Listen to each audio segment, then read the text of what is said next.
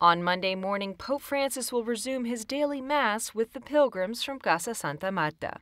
As usual, on Wednesday he will greet thousands of pilgrims in St. Peter's Square during his weekly general audience. That same day, the VatiLeaks trial is expected to resume at the Vatican. Then on Thursday, Pope Francis is scheduled to meet with the Croatian Prime Minister Tahomir Orvakier.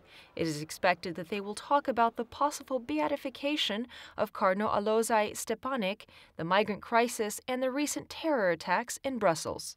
On Friday, Pope Francis's eagerly anticipated apostolic exhortation, a document with his proposals on the family, will be published. On Saturday morning, Pope Francis will receive thousands of pilgrims who have come to Rome to celebrate the Holy Year. Finally, on Sunday at noon, the Pope will pray the Regina Coeli, which on Easter season until the Pentecost replaces the Angelus. Every week after this prayer, he will raise public awareness concerning world issues.